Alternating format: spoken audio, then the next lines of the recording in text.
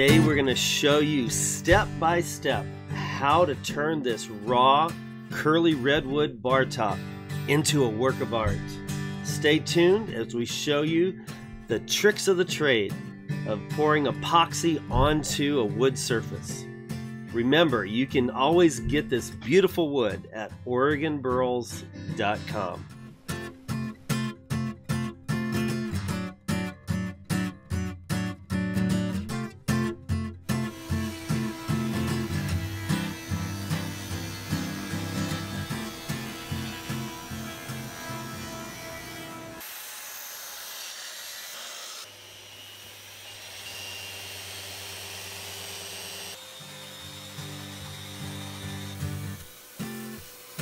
Hey you guys, this is Greg the Burl Hunter, and who are you? I'm Luke. I know he's wearing Stone Cold Countertop t-shirt, however, he's a Burl Hunter also. But we love these guys, we're using their product, and we are getting ready to seal coat this Curly Redwood countertop. A friend of mine wants a beautiful countertop, and I said, hey, I have just the thing. So we're gonna see, we've got this sanded down to 220, and we're gonna mix this up. Luke, let's pour like 24 ounces, and I'm gonna mix this thing up and see how beautiful this wood really is.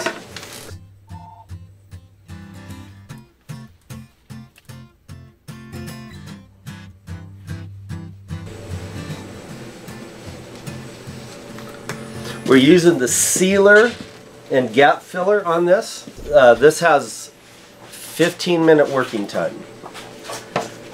Make that all nice and pretty.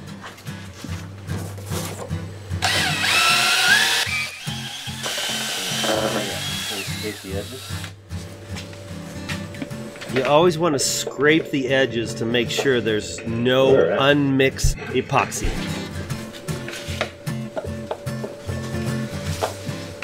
Alright.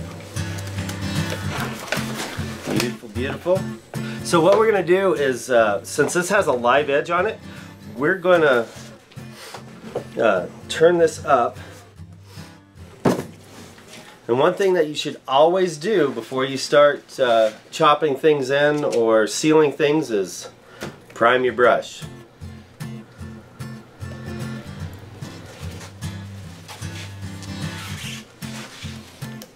And we have 15-minute working time on this. So we're going to seal these edges because there's lots of them. Nooks and crannies.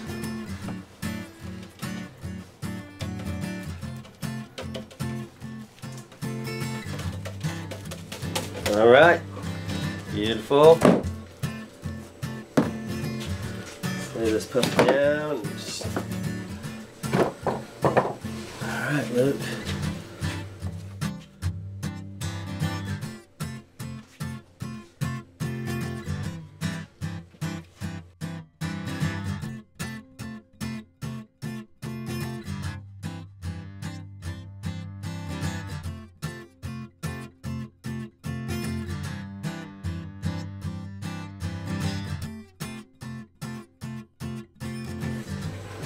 And as it soaks in, you can go over that again.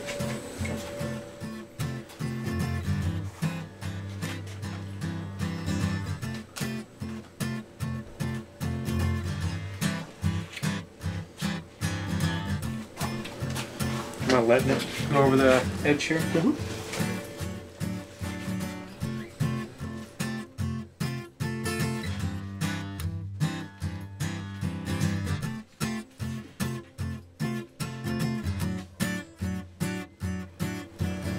Wow, this is beautiful.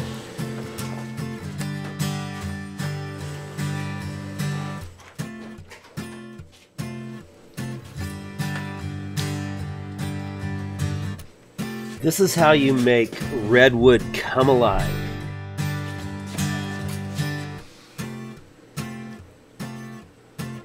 Hey guys, we're on day 2 of pouring this Curly Redwood countertop, and I'm just gonna do a single coat seal on the bottom. Not that anybody's gonna see the bottom of this, but it's always good to seal the bottom. So we're gonna get started. Beautiful, that's right at 3. I like that. Okay, 3, so it's 6.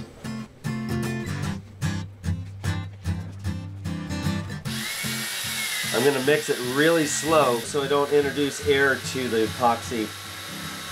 When you're doing your seal coats and you're putting on your first coat and your second coat, it really doesn't matter because they're thin coats.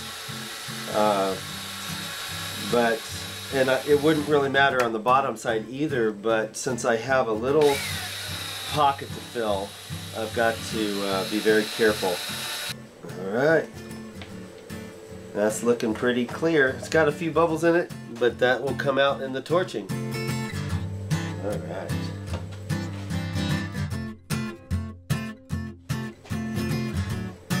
What I'm doing is I'm just mixing it right now. Making sure that I got everything. And I don't want to go over the edges on this. I'm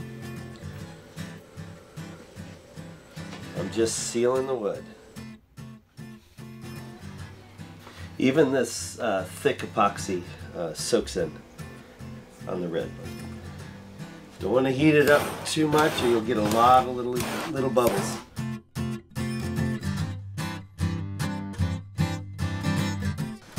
I don't have one of Mike's stone coat trowels, so I made my own out of plexiglass.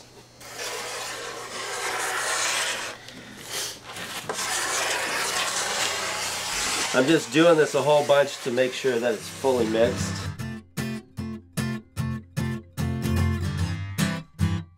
Yeah, overnight it cures. You want 24 hours before you do anything with it, but then 7 days before you can buff it, and 30 days till you have full scratch resistant, hardness, heat resistant.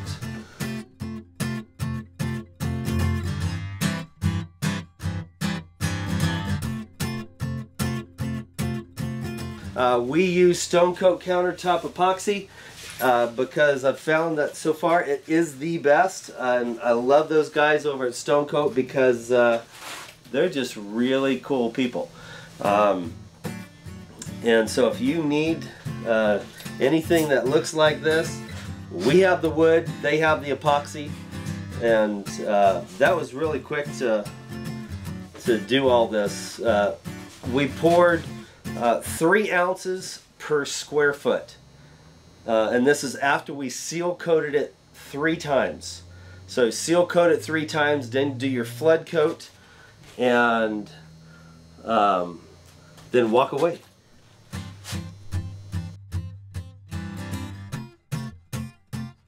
When we start the install, we have to figure out how to demolition the old countertop. A lot of times you'll run into weird things, but this one actually came out really well.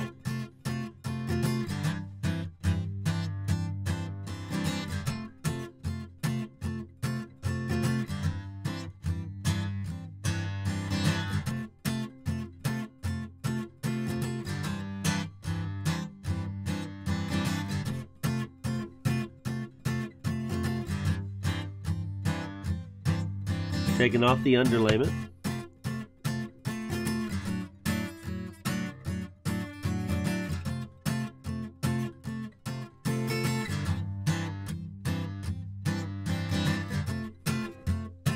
Exposing the corbels, it gives us an opportunity to bring in the new and place it right into place. Fits like a glove.